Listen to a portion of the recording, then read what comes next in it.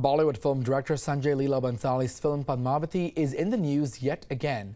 The film's sets in Maharashtra's Kolhapur were burnt down by vandals. Reports say about 50 to 65 unidentified men set the under-construction sets on fire Tuesday night. Police have reportedly arrested some of the suspects. There were 6 horses on the sets as well, one of which was severely burnt. The incident comes a month after Sanjay Leela Bhansali was assaulted in Jaipur and the movie set damaged.